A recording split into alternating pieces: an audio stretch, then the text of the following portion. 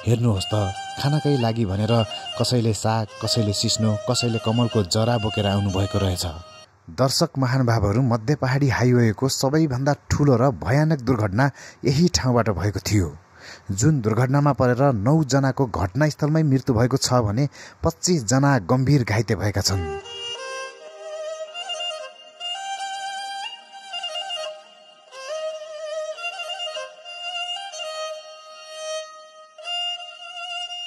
प्रत्यक्षदर्शीका अनुसार बसबाट मान्छेहरू चरा उडेझै गरेर खसिरहेका थिए।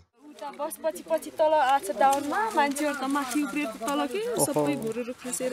दुर्घटनास्थलको अवस्था हेर्दा एकदमै दर्दनाक अवस्था देख्न सकिन्छ। हेर्नुहोस् त खानाकै लागि भनेर कसैले साग, कसैले सिस्नो, कसैले कमलको जरा बोकेर आउनुभएको रहेछ। तर दैवको लीला या भाग्यको खेल कसैले पनि खान पाउनु भएन।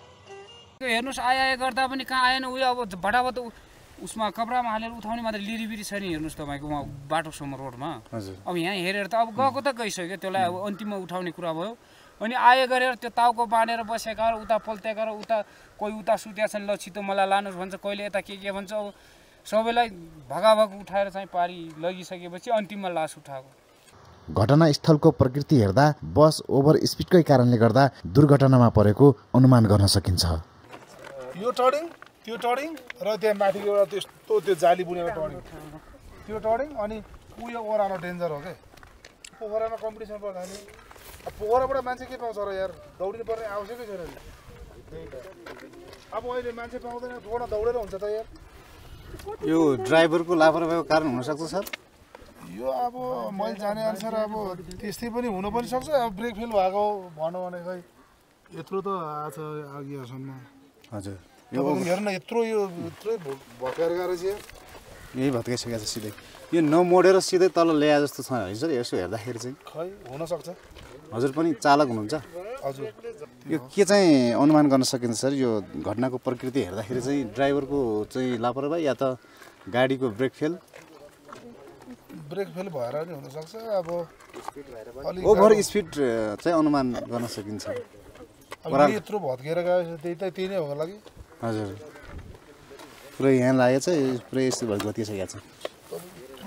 नेपालमा पछिल्लो समय यस्ता सडक दुर्घटनाहरू बढिरहेका छन्। यसलाई न्यूनीकरण गर्नको लागि केन्द्र सरकार, प्रदेश सरकार, स्थानीय सरकार लगायत सम्बन्धित सम्पूर्ण सरकारवाला निकायहरूले ध्यान दिनुपर्ने आवश्यकता देखिन्छ।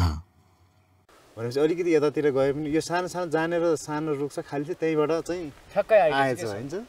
थोरै उतापट्टि गएको भयो, लगभग दुईटै रुख हाल्दै पनि तीनवटा रुखले अड्डा हुन्थ्यो क्या, तेर्सो पर्थ्यो। तर कम क्षति हुन्थ्यो, धेरै यो खाली ठाउँमा आयो। अनि एउटा यो बुट्टा हाल्दैछ, त्यसपछि एउटा गुराँसो र त्यो। तर चाहिँ यो यता ठुल्ठुला बुट्टाहरू पनि फालेको छ।